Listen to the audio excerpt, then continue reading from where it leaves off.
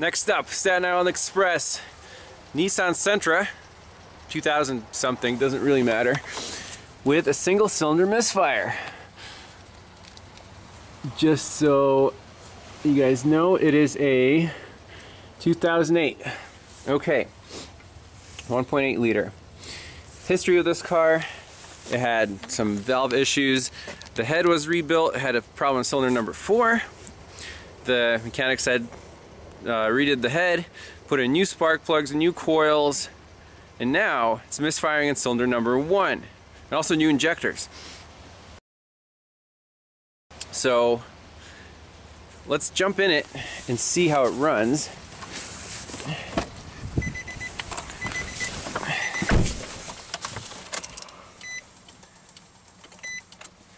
And I don't get this, it's a no crank.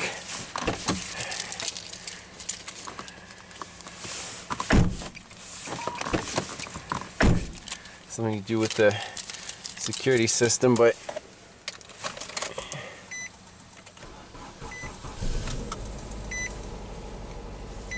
it's already pulled the code out of it, P0301. And it runs smooth, but then it gets like a you know, a pretty consistent fish bite.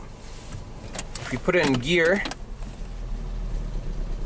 very almost a dead miss, but sometimes it comes back. So right off the bat, from the symptoms, I'm saying, I'm just gonna take a guess. It's a cracked spark plug on cylinder number 1. Just because sometimes the spark jumps and it's fine, but other times it's jumping somewhere else. So let's get the spark plug out and, I don't know, swap it over with another cylinder or something. The only part that sucks is this plastic intake manifold is covering everything. Injectors, spark plugs. There's no reason for this, Nissan. Why would you do this? So let's get this like lifted up a little bit, take this number 1 coil out, take the spark plug out, and see what happens. So before we jump the gun here, let's just use our paddle probe to do a quick check of a known good to a known bad. So that's a good pattern on cylinder number 4. So I'll stay there.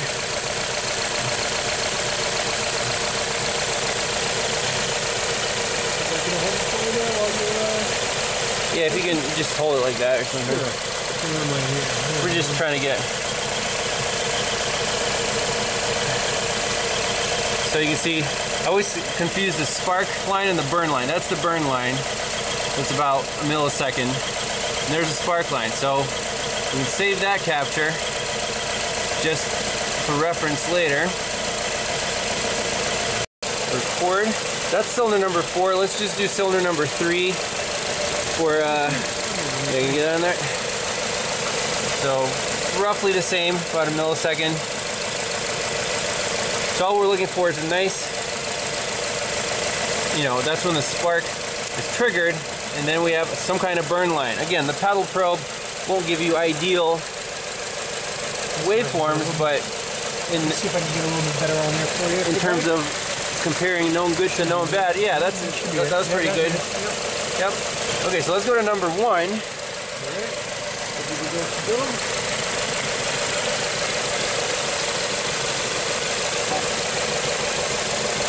And there's what a bad spark looks like. So definitely ignition problem. I'm sticking to my cracked spark plug theory, Keith. I've seen this before, this hash. Sounds good to me. So we have to take this manifold off. So at least we did the test, and we're sure we're not going to waste time doing this. So what we're going to do here, the strategy is swap both the spark plugs and the coils around. Now, here's the original plug. I wiped it off looking for cracks or carbon tracking. It doesn't look like there's anything on the surface. Maybe a little bit right there. I don't know. But definitely no cracks visible.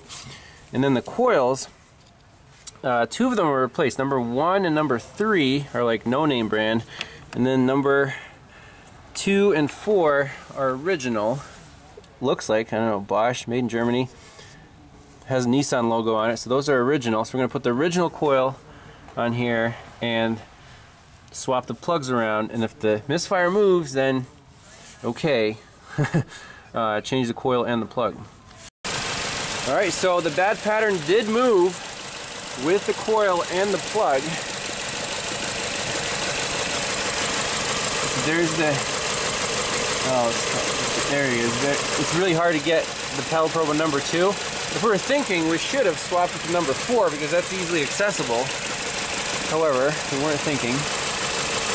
That's bad, and then we go to number 1, which used to misfire. Now that's good. We can always plug in a scanner and see if the code moved to number 2, 302 instead of 301. But that's the diagnosis. Needs an OEM ignition coil and an NGK spark plug. No auto lights in Nissan. Alright, just a little more bonus footage just for people who don't believe the paddle probe. Our misfire did move to cylinder number 2 based on the scanner. We just have to put the car in gear, get it to misfire, it'll set the code. Boom! Confirmation. It's a little bonus footage. So, Keith here is... Did you fix it? Did you find the problem? We found the problem, yeah. It needs a coil and a plug. We're not going to split hairs any further. Because our buddy Sal here, he got us something if we actually figured it out. So Sal here, he's a fireman, and he makes the best chicken soup that I've ever had in my life. He makes the best of everything. But wait, are these homemade? What are these again? White chocolate peppermint cheesecake. White chocolate peppermint cheesecake. Cupcakes. Wait, homemade or bought? No, from Georgetown Cupcakes. Okay, so this is New York City stuff, so it's really good. You can't imagine the weight. Keith, I got some hot tea in the thermos here, so we're going to have some tea time, and then move on to more cars. Bonus footage.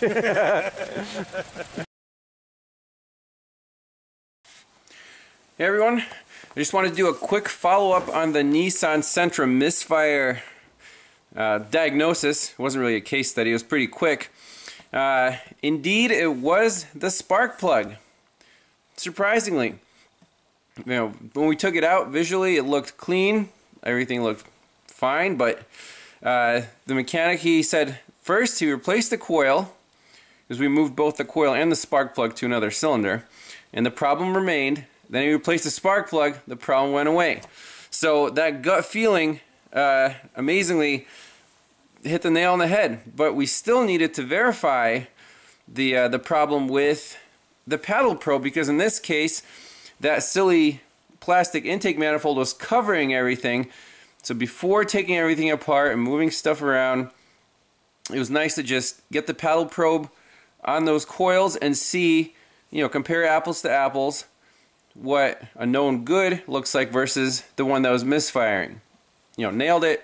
That was the perfect tool for the job. So if you want it to be 100%, you do need the scope and that ignition probe to do that simple check.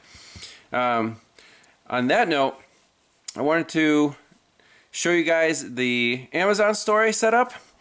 It's online, it's fully operational. There's a link on the homepage from the YouTube channel. So here's what it looks like, and I spent some time and actually organized the equipment into categories. So we have 8 categories: emergency car equipment, scanners. If you open it up, you can see all the items in there. And electrical testing, that's scopes, amp clamps. Electrical repair, my favorite, soldering iron, also mobile equipment. And then mechanical repair, shop stuff, there's the favorite headlight and WD-40, of course.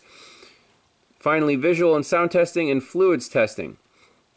So all the items in here I either have on board in my mobile diagnostic kit, or I've used in the past and really tested them out. So anything I put in here is going to be recommended, you know, first-hand experience. Or if the item was discontinued, you know, my favorite item, I found the next best thing, something that has really good reviews on it.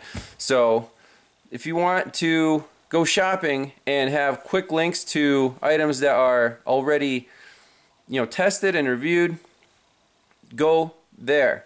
Because if you just go to Amazon and type stuff in, about 90% of the stuff is going to be kind of junky.